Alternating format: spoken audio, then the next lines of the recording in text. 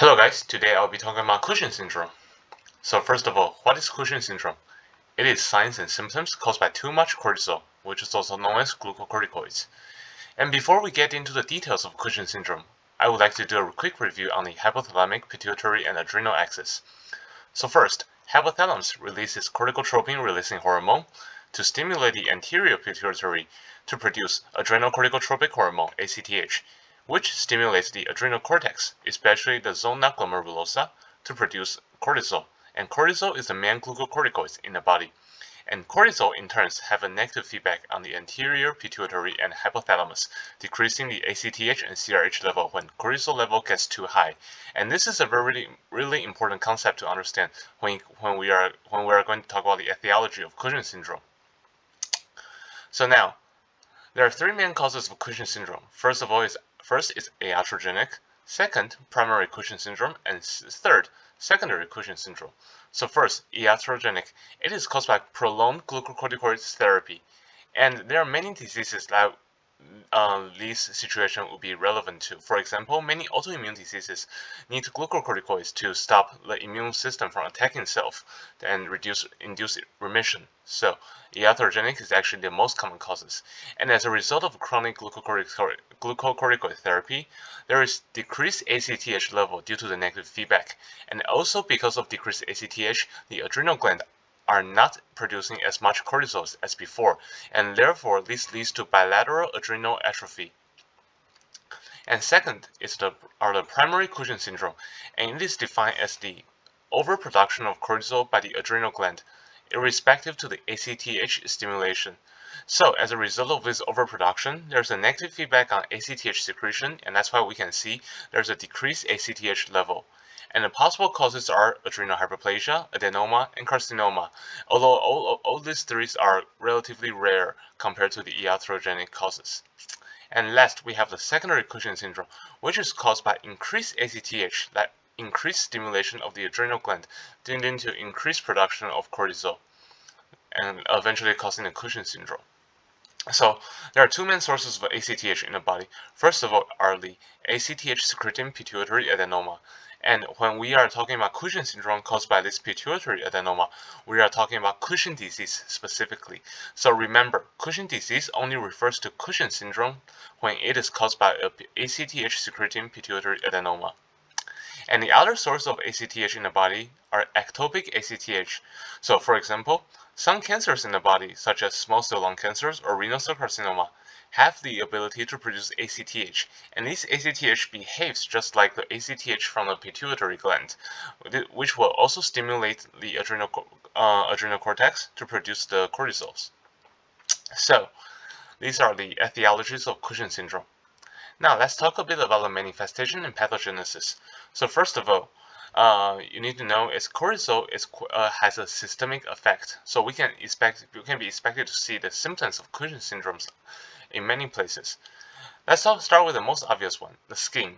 So we may be able to see ecchymosis, purple striae, which is also known as stretch marks, which is these things you can see here. And then also there's delay healing. And all these three can be explained by the effect of cortisol on the fibroblast.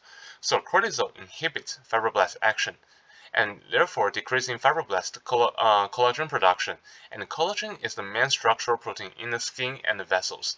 So when there's decreased collagen, the structural integrity of the vessels and the skin will weaken, which causes the ecchymosis due to blood leaking out of the vessels, and purple striae is due to weakening of the skin leading to stretch marks, and delay healing because collagen is very important in healing. And the other causes are hirsutism, acne, facial flushing, and hyperpigmentation. So hyperpigmentation can only be seen in secondary Cushing syndrome, and the reason is ACTH shares the same precursor molecule as the melanocyte stimulating hormone. So every time when ACTH is produced, melanocyte stimulating hormone is also released. And like the name suggested, melanocyte stimulating hormone stimulates the melanocyte to produce melanin, and melanin is what causes the hyperpigmentation that is seen in secondary Cushing syndrome. It is not seen in primary Cushing syndrome because ACTH level is suppressed in primary Cushing syndrome. So that's the skin manifestation. Next, we have the musculoskeletal. manifestations. So the first are osteoporosis and avascular necrosis of the bone, as well as muscle atrophy. So first of all, osteoporosis is because cortisol inhibits osteoblast action and actually increase osteoclast activity, leading to increased bone reabsorption, causing the osteoporosis. And next is muscle atrophy. So cortisol has a catabolic effect on protein metabolism, meaning it will break down protein into amino acids. And in muscles there are a lot of proteins, so we can expect to see muscle breakdown leading to muscle atrophies in Cushing syndrome. So next we have the neuropsychological symptoms such as lethargy, depression, sleep disturbances, and psychosis. The exact pathogenesis for these manifestations are not clear just yet.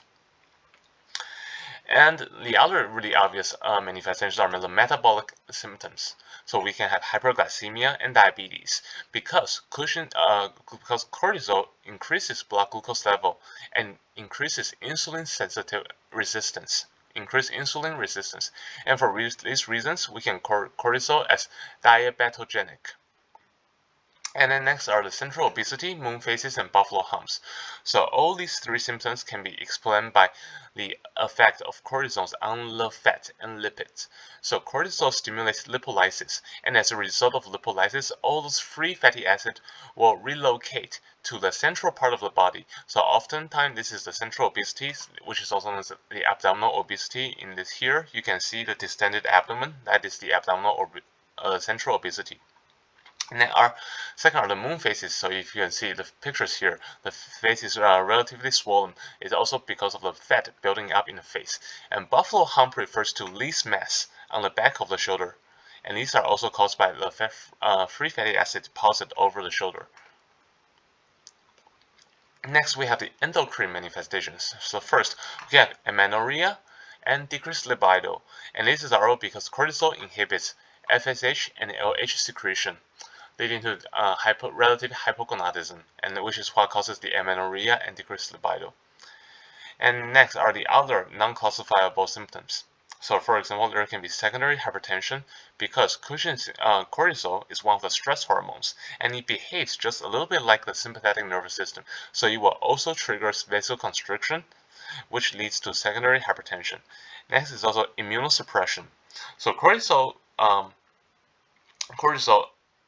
affects many immune cells, especially neutrophils. It decreases neutrophil marginalization and extravasation into the tissues. Therefore, we can expect to see neutrophilia in Cushing syndrome because the neutrophils are not able to leave the vessels. And next are the cataracts and peptic ulcer diseases. So, this concludes pretty much most of the symptoms for Cushing syndrome. And in terms of diagnosis and treatment, I will just do a very brief review over it. So we can diagnose Cushing syndrome by measuring the serum and urine cortisols and ACTH level. And once we have confirmed there is an elevated cortisol levels, we can do an MRI or CT of the head and abdomen, especially the adrenal gland, to identify where is the source of cortisols or ACTH coming from. Is it from the pituitary or is it from the adrenal gland? And the treatment will largely depend on the etiology. So if we have iatrogenic Cushing syndrome, we can use glucocorticoid sparing agent. So we use other immunosuppressant that is not glucocorticoids. And if the Cushing syndrome is caused by primary and secondary causes, we can remove the source of ACTH. For example, we can remove the adrenal gland or the pituitary adenoma. So these are the diagnosis and treatments, and which also concludes my presentation today on the Cushing syndrome. And before we end these sessions, there are two questions I want you to think about. What is the difference between Cushing disease and Cushing syndrome? And second, what is the cause of hyperpigmentation seen in secondary Cushing syndrome? So thank you everyone, and have a good day.